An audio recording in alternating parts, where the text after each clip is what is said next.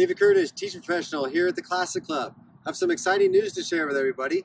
We're going to bring weekly instructional and coaching tips to help you improve your golf game this season. So if you're ready, here's our next tip. We want you making more putts out on the putting green. So here's a real good easy key on understanding how the grass of the green is laying on the ground to help you hole more putts.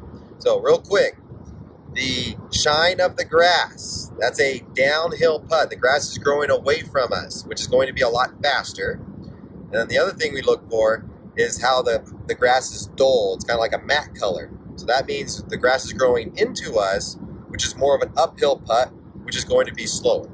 So we're going to take a look on what it looks like. And when you get this concept, you're going to be an expert on the putting green and hole more putts. So here's the look of the green going away from you. Look at the shine of the grass. Now as I go to the right side here, notice how the shine of the grass starts to go away, which means I'm starting to go on the low side of the cup, and that grass becomes dull. It becomes kind of a matte color. There's no shine to it anymore.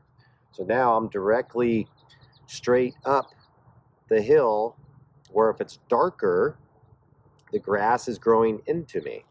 I hope you enjoyed the weekly swing tip.